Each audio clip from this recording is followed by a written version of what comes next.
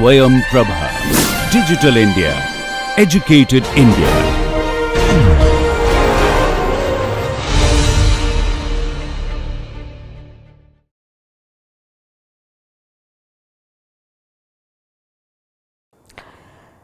Okay, so welcome to this course, which is an introduction to turbulence.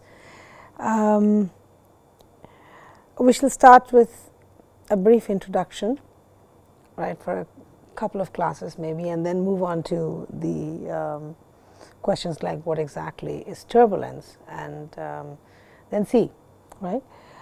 Okay, so starting with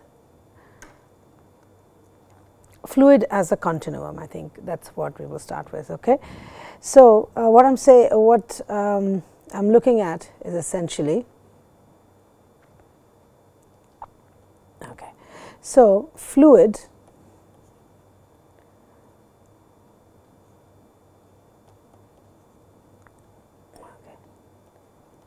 as a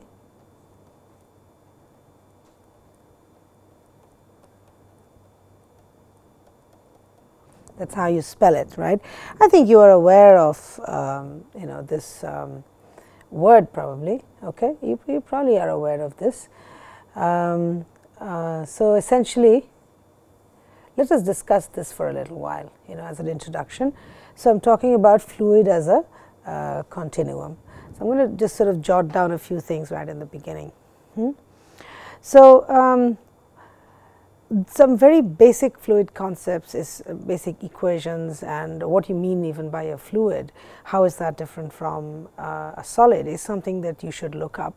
I think it will be useful to sort of understand a lot of material which will be a part of this course. Okay, all that should be available online. So fluid as a continuum. So what are we talking about here? So fluid is essentially an aggregation of molecules, right? A fluid consists of several molecules. So then you know what a liquid is and you know what a gas is. Both are fluids, right?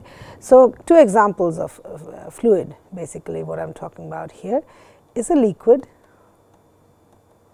right, and a gas, right? Now and both of these, so fluid is made up of several molecules, like I just said. So both liquids and gases are made up of molecules. But then what is the difference? What makes one fluid a liquid and what makes another fluid a gas? Right?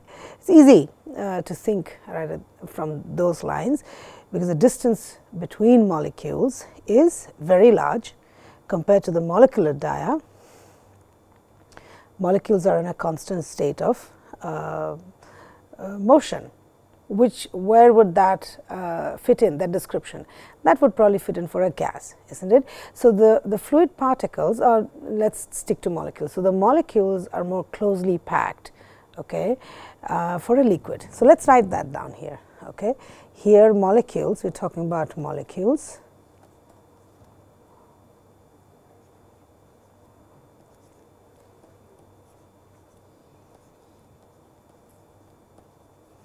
Closely packed, right?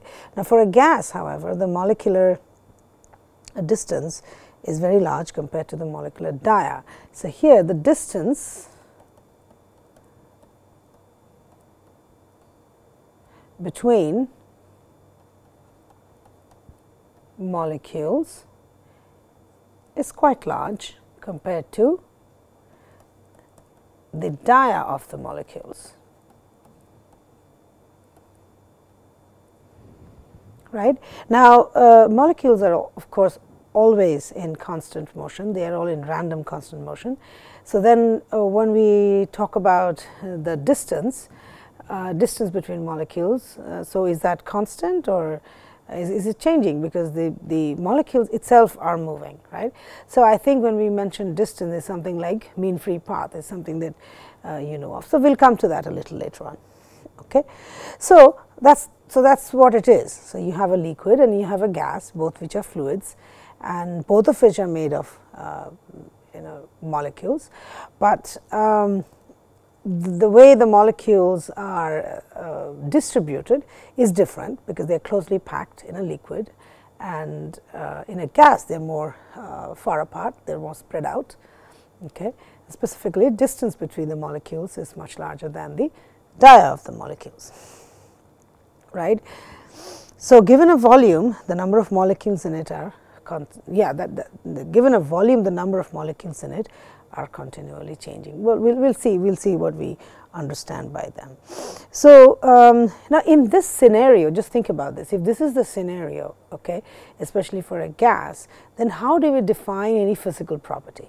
If you had to define, say, the property of, say, density, for example, right? Now, how would you define that? You know, distance is not same, the number of molecules at a given point of time is not same. Then how do we define that, right? How do we define the density of any material, of any fluid? How do we do that, right? So, that is the question it comes in, and therefore, this concept of, we come to this concept of continuum, right. So, given a volume, given any volume of a fluid, the number of molecules in it are constantly changing. So, let me write that there.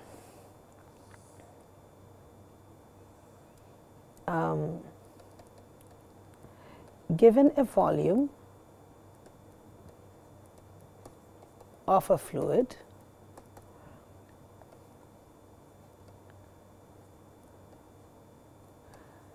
number of molecules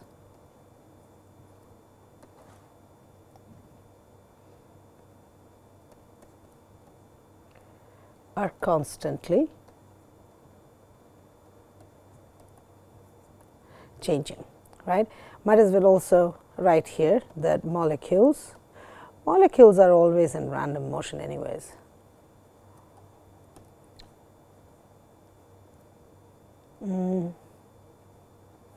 Okay.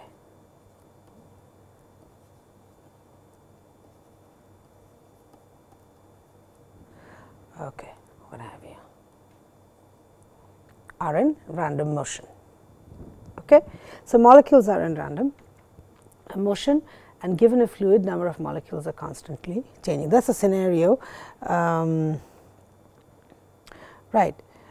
So, then we definitely have to choose a volume. We definitely want to choose a volume.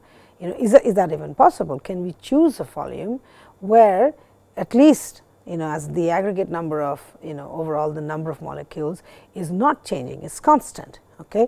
And is that even, possible? Is that even possible? Given a large, say, this classroom, in a room wherever you are sitting, right? So, can I define the density as one property over that entire room? Can I say one value of the density, and that is the density at every point in the room? Is that possible? Right?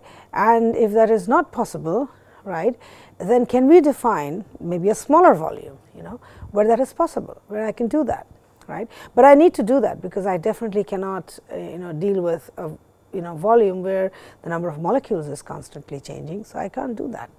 So, we need to choose. So, what we need to do is we will choose, let us just say we choose.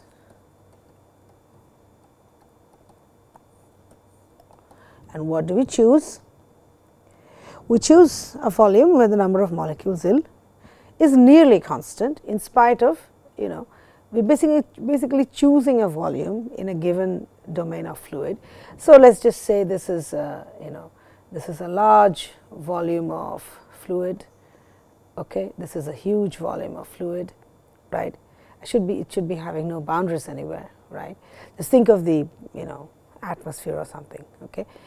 So, then here I cannot define one particular value of density. So, then what I do is I choose, maybe a volume, something like this, okay. I choose this sort of a volume where, of course, there is interchange of molecules. Molecules they are all in random motion. So, they come into this, region marked red. This is my volume that I am thinking, volume of, say, this is volume V, right.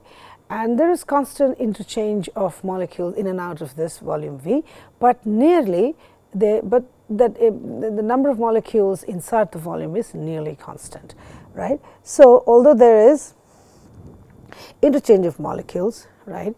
So, across the volume here, the number of molecules is nearly constant. So, here the number of molecules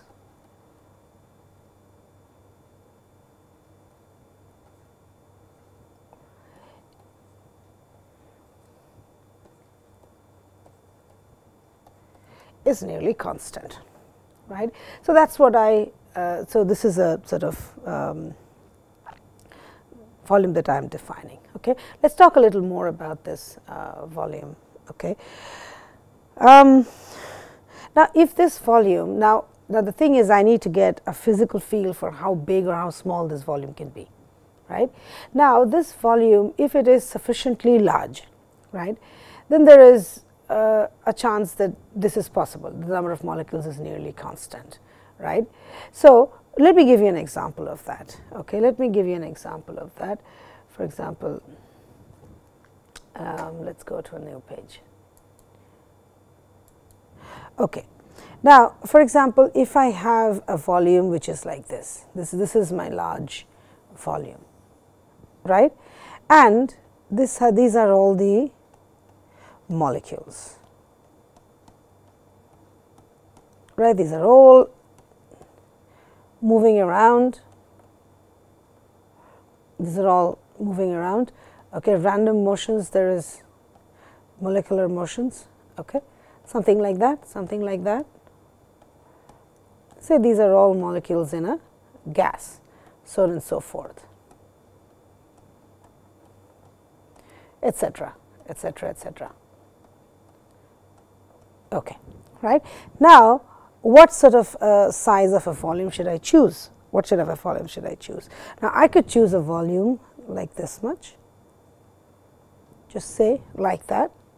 The number of molecules in this volume is going to change, okay, because these molecules that you see here are all moving around, okay, and they are moving around and they are going in and out of this boundary that I have said, So, let us call this as A, okay. So, this is a little volume that I have. I could have another volume which is something like this, right. So, let us call that as B, right. So, now this is another volume, and the number of molecules, for example, A has just 1 in there, and 1, 2, 3, 4, 5, so about 7 molecules then in B, right. That is going to change, because this is constant interchange of these molecules, they are constantly moving around, that is going to change, right. So, which one should I choose? Which one should I choose, A or B? Or for example, maybe I could have a domain something like this, maybe something like this, right. So, this could be a domain as well, C, right. Now, so the idea is, right, is if this volume is large enough, right, if it is large enough, then the number of molecules in it at a particular time is not going to be negligible, right. You are covering more space. So, basically it is not going to be negligible, right, and there is sufficient molecules in there, so that so you can define a physical property, which kind of represents the entire domain. We will get to that in a little bit. Okay. Now, I could take again, and let me draw one more, okay, and I could also have a volume like this, or for example, this much. Let us look at this D. E doesn't seem to have anything, not a single molecule right there, but then it will change. In another instant of time, it will immediately change, because there will be some molecules crossing the boundaries and getting in or getting out, right. If I have a domain, if I have a volume which is so small, with D, right, which is really, really small, then what do you suspect? Here basically it can contain probably a single molecule, maybe 2 molecules at the most, right. I am making it that small, this is my choice. So, I am making it that small. So, in this case, if it is that small, right, the molecular the behavior, each molecule's behavior or the variations is not going to be insignificant. That's going to be dominant. That's going to be dominant, right? So, for example, so what I'm trying to say here is that, for example, for this volume, say D, right? It is small enough. It is very small. Okay, it is very small, right? Such that what do I mean by here? That molecular variations are significant.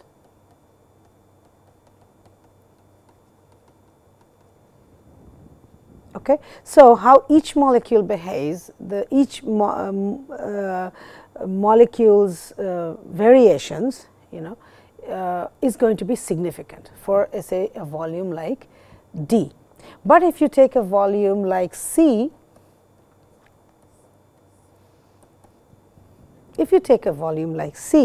then what happens? If I take a volume like C, it has sufficient number of molecules such that I can take their property as a whole. I can take all of their properties as a whole, right, and define it as an average, right, for this entire volume.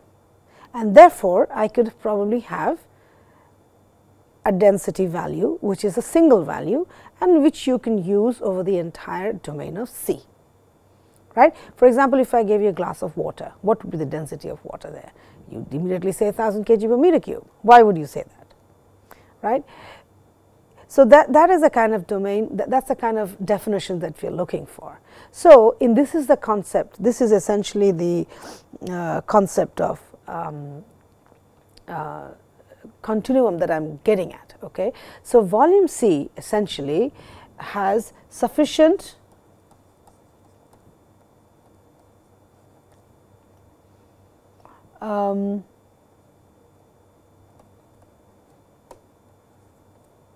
number of molecules, right, and this number say, just to give you, to make it, give a crude example. So, it has, say, at an instant of time, it has, say, 100 molecules. So, the next instant is had, say, maybe 98, 99, but it is sufficient, this number is sufficient to define an average, right, value of any physical property, which represents the entire fluid, right. So, I am talking about a fluid density. So, that density, each molecule may behave differently, right, but I am looking at a macro property here. Okay. But then that macro property, if I take the entire volume, if I define one density for the entire atmosphere covering the entire earth, that is not going to be very representative. So, I am going to try and cut it down where that will make sense.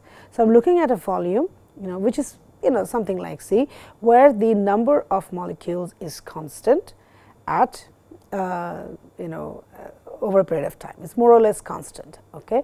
And please note that when I say the number of molecules of constant, molecules are constantly moving across this boundary, right.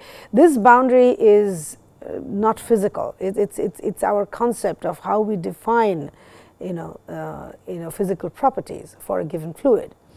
So, the molecules are actually moving across this boundary at a very random pace and constantly.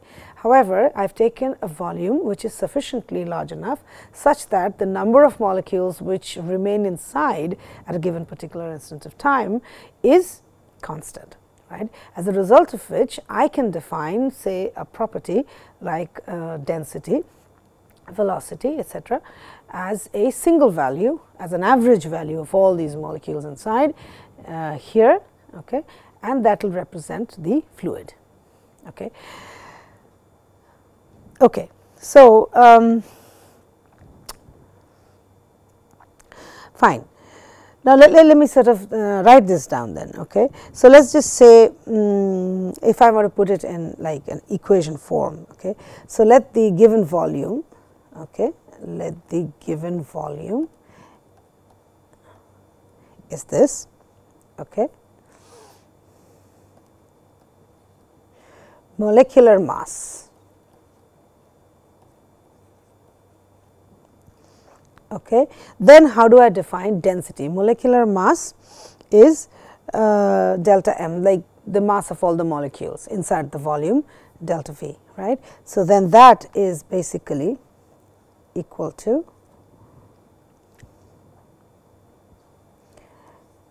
mass by volume, right. But is there anything else that I should write here? This is the volume that I want to define, right. This is the volume I want to define. How big or how large can this be? So, let us just say this happens over a limit where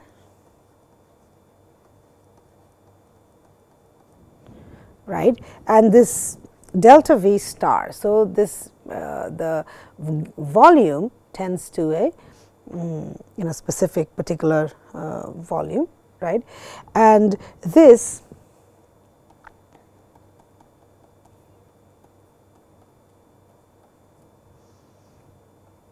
I am giving you some values actually, right, for all fluids, okay, for all fluids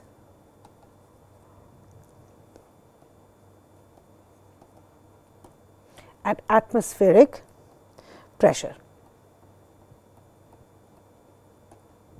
right. This volume, so this volume at standard temperature pressure, okay, it contains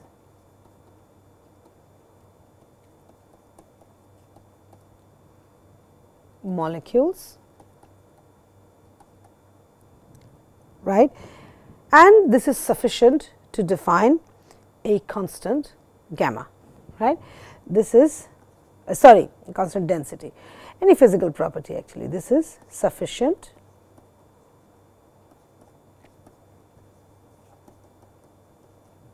define a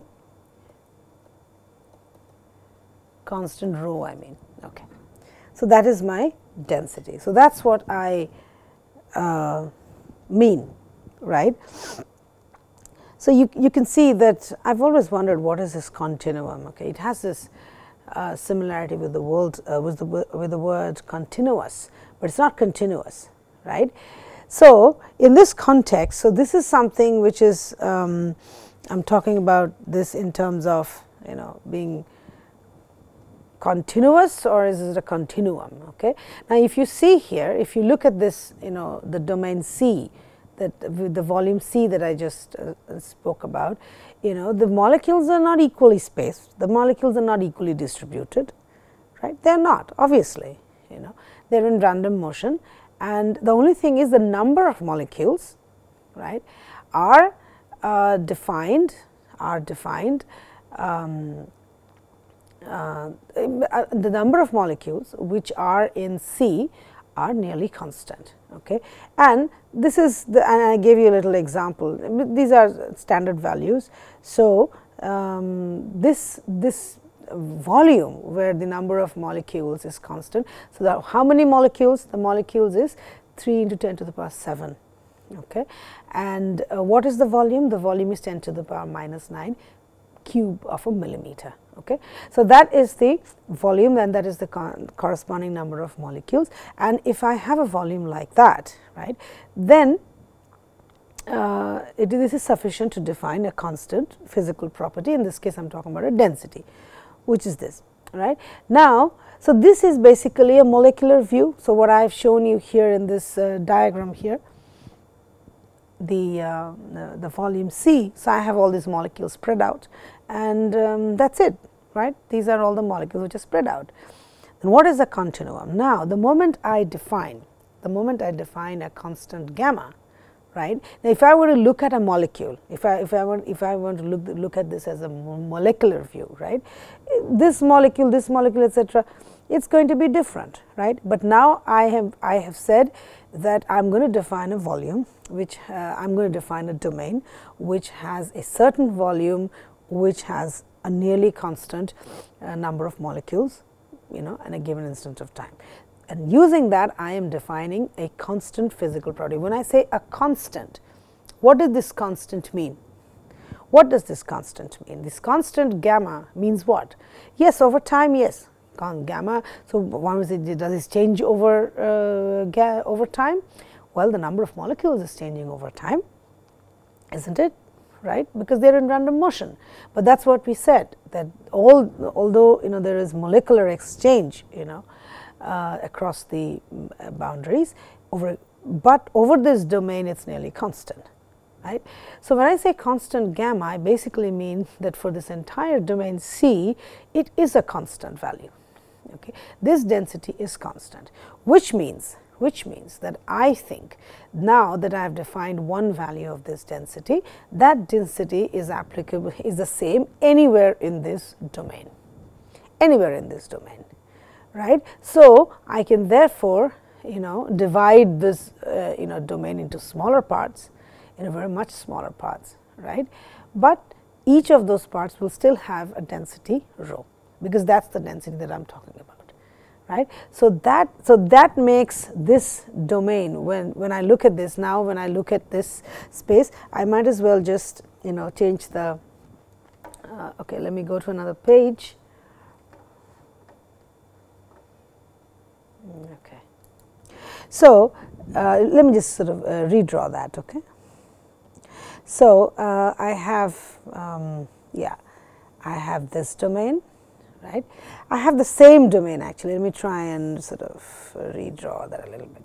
Okay, it's the same domain. It's the same C, I think we wrote like that, right. So, okay. So, we have all these molecules which are sort of spread around, okay, which are just distributed. Okay. So, this is nothing but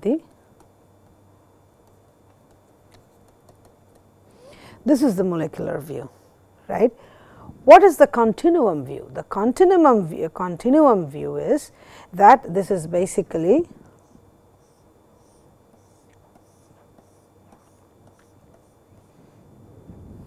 right. So, now you can chop this up into smaller parts, you can chop this up into smaller volumes, right. So, you could have that. So, this is the continuum view.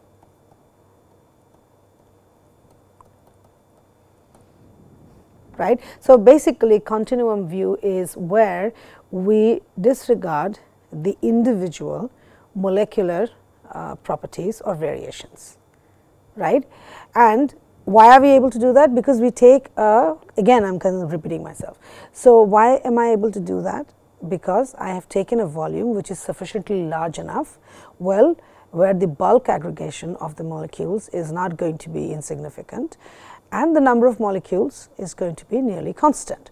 So, I am able to define a physical property, right, velocity, density, etc., viscosity, right, in such a way that here the molecular variations or properties is going to be insignificant, but the behavior of the group of molecules together in this volume, that is going to be dominant. And when I take because when I consider the density, how do I consider the density? I do consider the total mass of the molecules in the total volume. I do consider that, right? And that, since the volume is constant and the number of molecules is constant, so therefore the density is also constant. Having said that, so when I do that, so I take the mass, the macro property like that, and then I can apply that physical property on any small domain I choose to make here, right. I could make any domains which is smaller inside, I could do that, I could do that, I could do this, etc., etc. I could do whatever I want. Yeah. I could do that.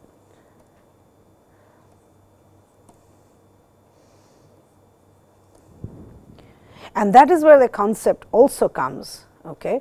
That is where they also, so this is the continuum view, okay. And so that is where the constant, and these are, in the molecular view, these small circles that I have drawn are basically molecules. So these are, okay, let me write that down. So these are basically molecules, okay. Now, what are these small little boxes that I have drawn here, or some sort of little domains that I have drawn here, right? So, this is where I am talking about a particle or infinitesimal element. Okay, you've heard these words, right? So, this is something which is a particle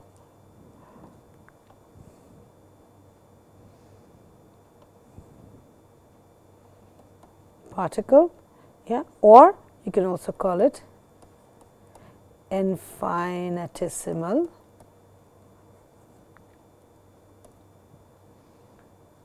element, yeah, right. We say that all the time, but is an infinitesimal element or a particle the same as a molecule? No, we are not saying that. Why we are not saying that? Because when I say a particle or an infinitesimal element, it will have the same density that is defined for this whole sea. Then the density or the velocity, the viscosity is not going to change, right. However, if I go down to a view where I am looking at each and every particle, each and every molecule, then it is different. So, basically I am looking, we are getting into quantum physics at some point of time. Okay. So, we are not going there. So, we are looking at things from a continuum point of view, right.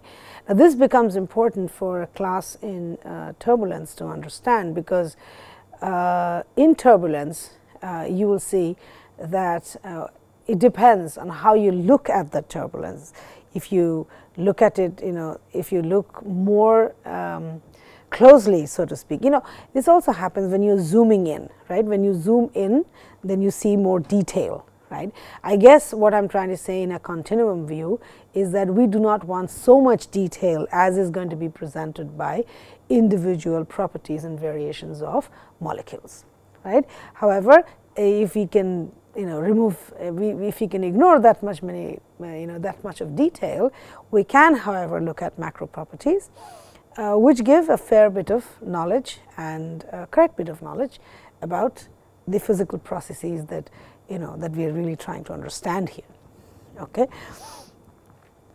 Okay, so let me give you a little more information. What we will do, once we do this, now we are talking about molecules. Let's think about this. Okay, we're talking about molecules. So molecules are in random motion, right? Then how do you define, if that's the case, right?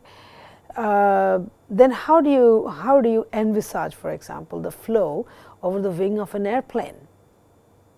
How do you envisage the flow moving through a pipe, right, which is basically coming into your house, and you open your taps and water flows out through it, right? How do you define that?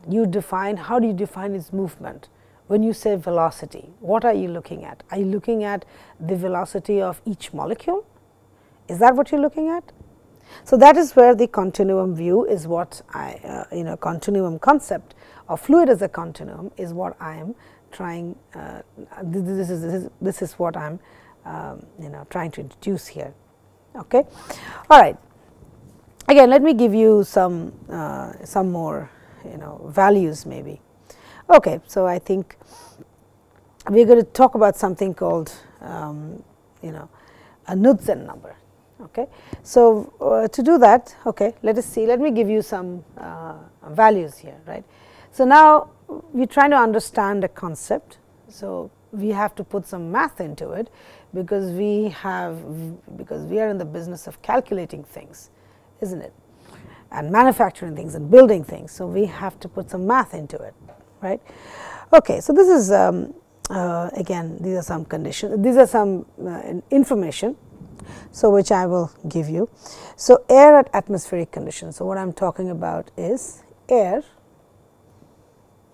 at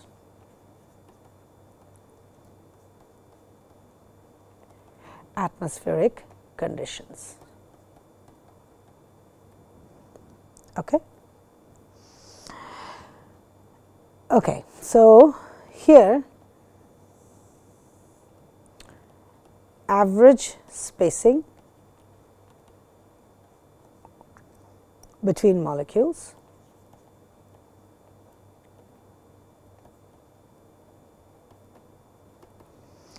is that. Okay. And then you have the mean free path, which I was talking about a little bit earlier, right. So, the mean free path, right, which is usually denoted as lambda, okay, that is equal to 6 into 10 to the power minus 8 meters. Okay. So, mean time between successive collisions, mean time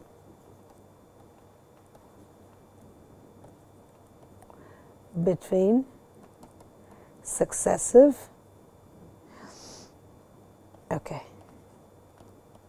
collisions of the molecules, right, of the molecules is seconds. Okay.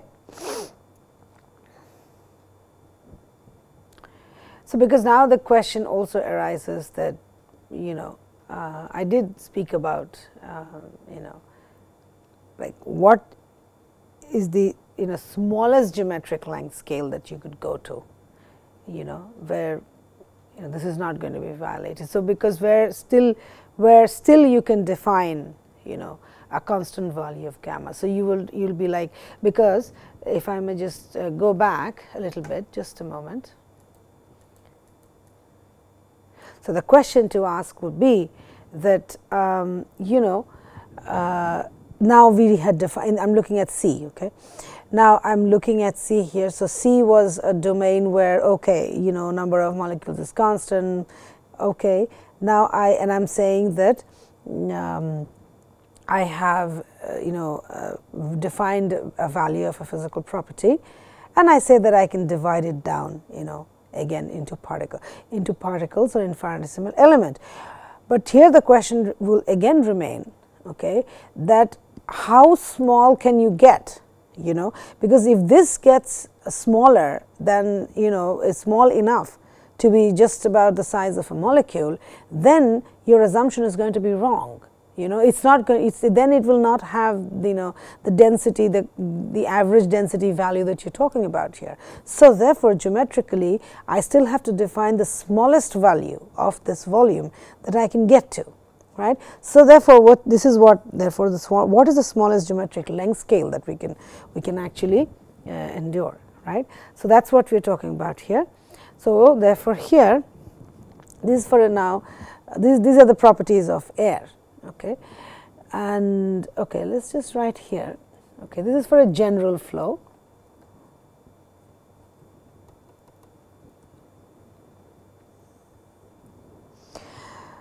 Okay, the smallest geometric length scale.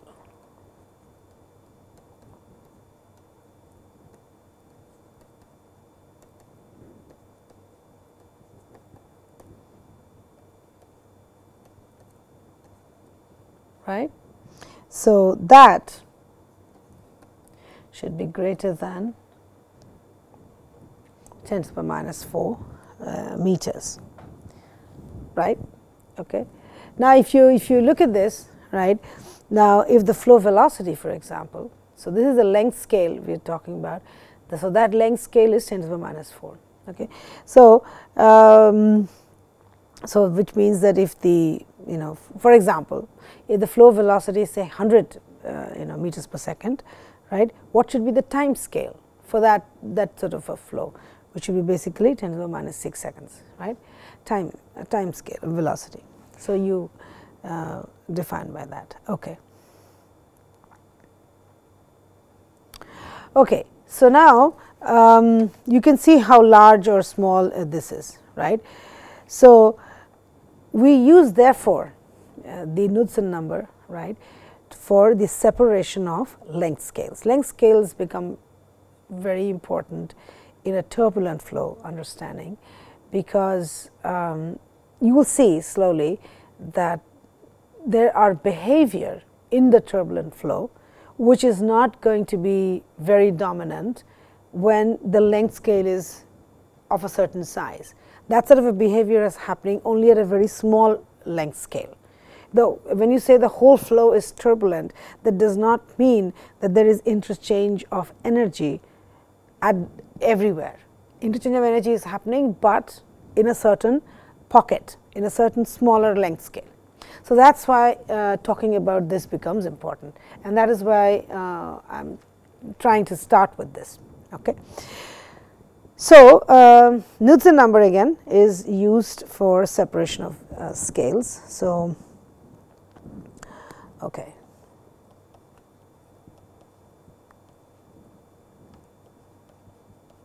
The Knudsen number, okay,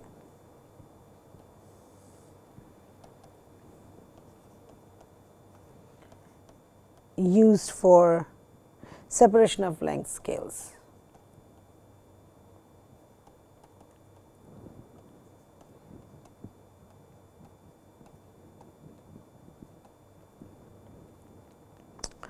Okay.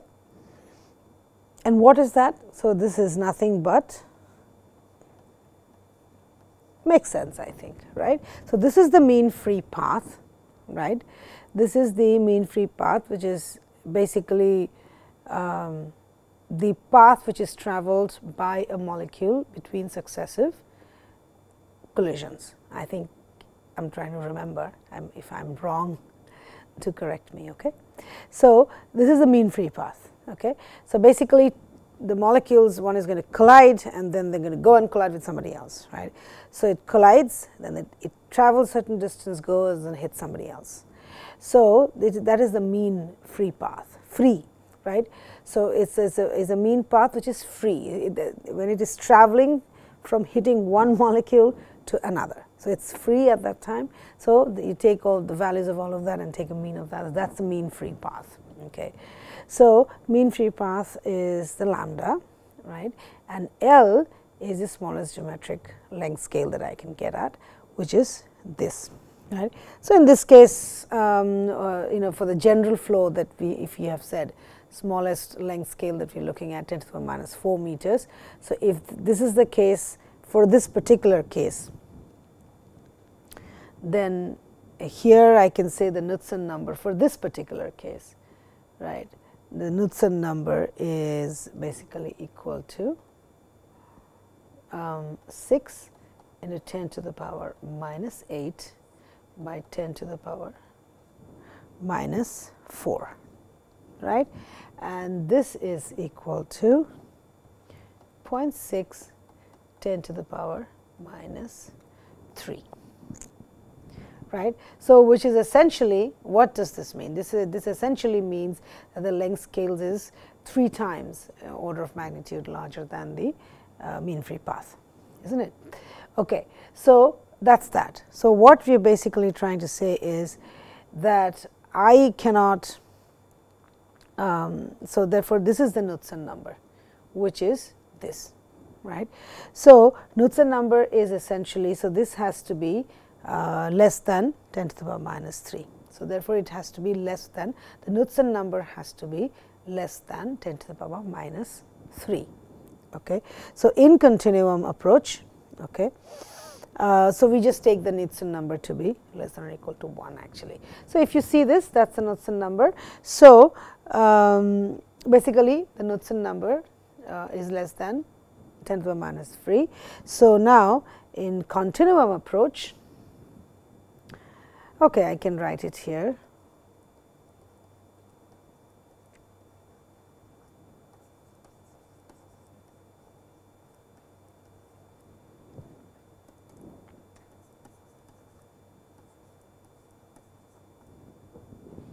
Do you agree, or does it make sense?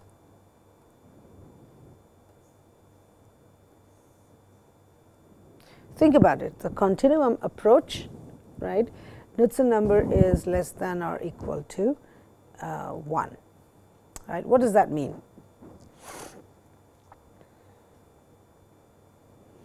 If it was equal to 1, then lambda would be equal to L, right. That is, mean free path is equal to the geometric length, right, but it is less than 1. So, lambda is less than L, right, which means the geometric length has to be at least higher than the mean free path, right. So, I mean, yeah, geometric length. So, therefore, the Knudsen number is going to be, so unless and until that is possible, then you are not going to be able to use the continuum approach. So, it has to be more than that. Makes sense, that is what we said, right. So, if you are making your infinitesimal particle or to hold one molecule, so if it can hold one molecule or two, then there is no point, right. So, continuum approach in this, the length scale at least has to be here L lambda by L, it has to be at least greater than the mean free path, right. Then you can say this is a continuum approach. What do I mean by that? Let me just just say that one more time. So, because what we are saying is here that the Knudsen number is less than 1, which means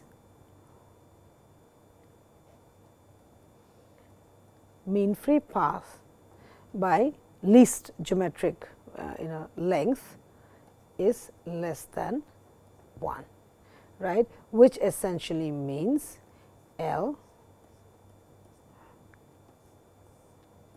So, the smallest geometric length scale has to be larger than the mean free path. Makes sense, right.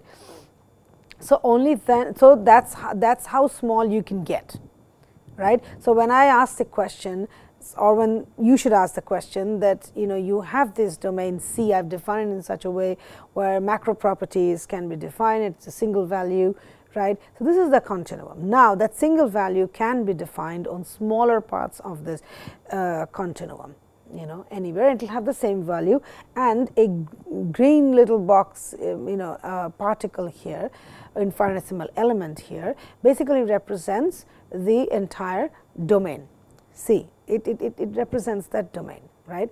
The question is, how small can green or this red or whatever they can be, how small they can be. So, the point is the least geometric length scale that you can get to has to be larger than the molecular mean free path, right. So, that is how small you can get. You cannot have a length scale which is less than that, then your continuum concept is not going to work, okay. Then it does not work. Okay. So, I think I am going to do a little bit and then sort of yeah, we will have to stop. Okay. So, yeah, so I think I have said this earlier. So, density is a macro property by summing the weights of.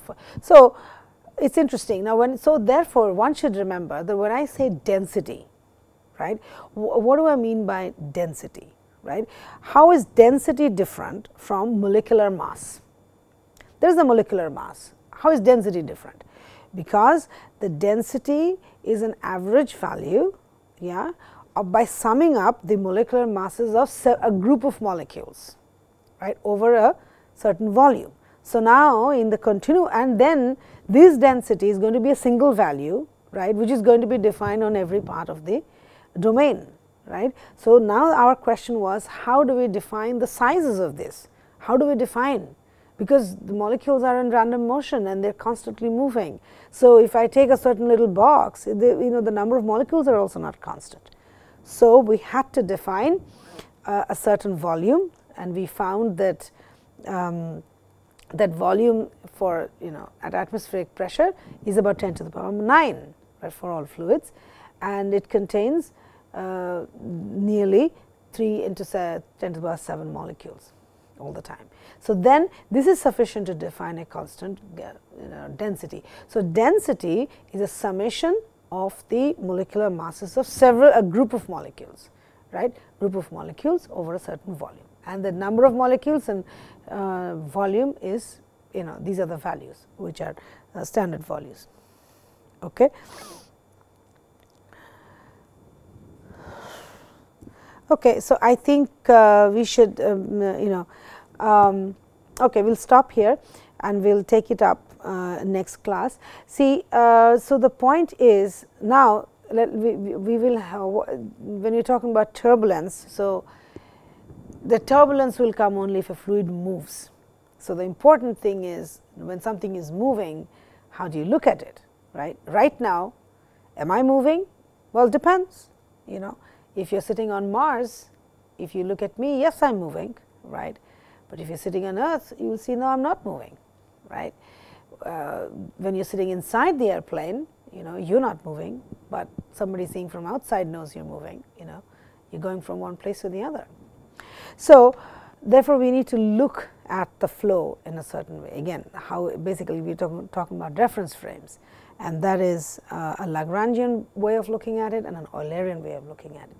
Now, having said that, okay, in the continuum approach, right, that we've talked about so far, we've described the Knudsen number, and we've said that for a continuum approach to be applicable, Knudsen number, which is lambda by L, should be less than 1, lambda being the mean free path, right? And L being the smallest length scale. Okay. Now let's see if there is some, is there somewhere this continuum approach can fail, or are there places where, this description of the continuum approach can actually not be applicable. Okay, so in order to do that, let me just talk about some of the lengths. Give you some numbers basically. Okay, so let's do that. So let's say height above sea level and the lambda at that place. Okay, so at standard sea level, lambda is about 2.1 into 10 to the power minus 7 feet. That's small enough. As we go higher up, 50,000 feet, it's 1.2 10 to the power minus 6 feet. At least 10 times more, right? At 200,000 feet, it's 9.1 and 10 to the power minus 4 feet. So the mean free path essentially is increasing, quite rapidly. At 400,000 feet, it is about 24 feet. Interesting, right? So the mean free path at about 400,000 feet is 24 feet. Okay, so there's no way we can use the the Knudsen number the way we've written it here and use the continuum approach at 400,000 feet. Okay? So at 400,000 feet, this description of the continuum approach is not going to be applicable, right? So that is essentially to say that except for extremely high altitudes, right, or for flow past very small objects, extremely small objects. So L is basically tending to, a very small number, making Knudsen number very, very large, right? So then also, if you keep those situations separate, then we can use continuum approach. Then continuum approach is going to be applicable. So at standard sea level, maybe even 50,000 feet, continuum approach is applicable. But other than that, if you sort of go way higher up at higher altitudes, continuum approach is not going to, it's going to fail, or it's not going to hold true the way we've described the continuum approach. Okay. Now, having said that, the Knudsen number is still a model, is still a mathematical model, right, to approximate a group of molecules, and it depends on Reynolds number and Mach number. And I'm going to use this paper here, and I'll give you the reference. This is a where we are looking at, some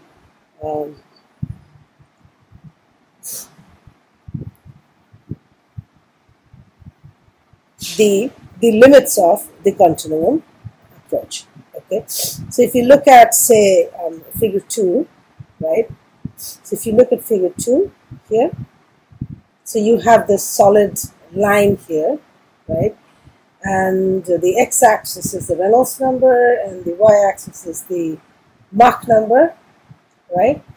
And the continuum approach is applicable in the space which is to the right and to the bottom of this solid line, right? So if you see for say Mach number less than 0.1, right? Mach number less than 0.1, and Reynolds number less than 90. So that's the the crossing of the two lines that you can see there, the dotted lines, right? So that's the area. So the continuum theory breaks down for boundary layers, right? So that's why we have the boundary layer limit, right? So that's the place. So for Reynolds number less than 90 and Mach number less than 0.1, the continuum theory breaks down for boundary layers, okay, as is shown in this plot here. Let's move on to another figure here, which is figure 3. Now we have the maximum Knudsen number on the y-axis and the Mach number on the x-axis, and you can see here too, okay, the continuum theory fails for Mach number less than 0.1, okay, and Knudsen number less than 0.008 for boundary layers. Okay, that's the boundary layer limit. So that's something we can see from this plot. Again, let us look at, say, a figure 5 here. Okay,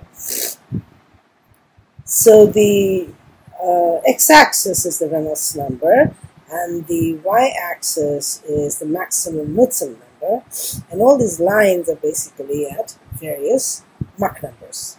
Okay. Now, for example, at a Reynolds number of, say, 100, okay, Mach number is 10 to the power, say, minus 5. The maximum Knudsen number is 0.001. Okay, so in other words, at this Reynolds number, which is 100, and Mach number, which is 10 to the power minus 5, continuum theory is going to be violated if Knudsen number is greater than 0.001. Okay, that's what we can sort of gather from here.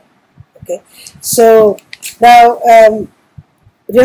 for example, in the range, Reynolds number is greater than 0.01 to Reynolds number is greater than 0.01 and less than 100. Okay, and Mach number is 10 to the power minus 5. Knudsen number, maximum Knudsen number is 0.001. So hence, in this range of Reynolds number and at the corresponding Mach number, continuum theory is going to be violated if Knudsen number is greater than 0.001. So this is the reference that I've used the plots from. So limits of continuum aerodynamics, Journal of Aircraft,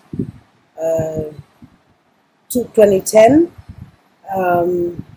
by W.F. Phillips, Utah State University. Okay, so this is the reference that I've used, and you can sort of get it online and look at it. Okay, and if you can't, then I can sort of I downloaded it from the net. It's possible. So we'll get to that in the next class. So I'll close today, and we'll meet up in the next one. Okay, thank you.